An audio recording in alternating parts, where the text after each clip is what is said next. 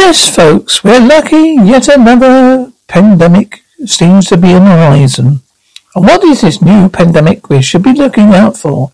It's called monkeypox. It is a viral zoonotic disease which can spread from animals to humans. It also spreads human to human. You get a fever, headache, muscle aches, typically last 2 or 4 weeks, then go away without treatment. In epidemic countries, about 3 to 6% of cases lead to death, often among children or those with health conditions. Contact your doctor. Self-isolate if possible. Beware of the monkeypox.